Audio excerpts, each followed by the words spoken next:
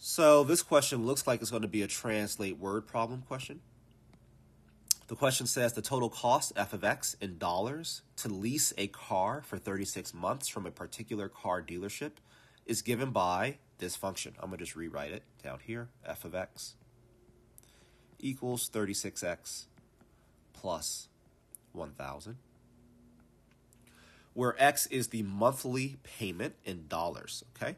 What is the total cost to lease a car when the monthly payment is $400? So we were just told x is the monthly payment. So that now we're told that the monthly payment is $400.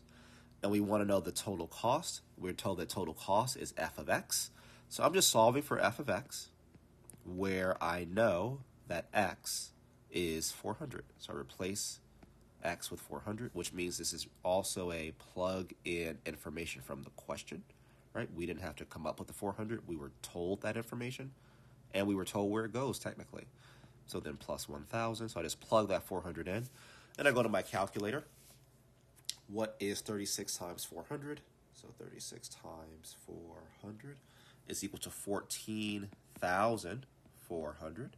Of course, I'm still adding 1,000 to that in order to figure out what f of x is.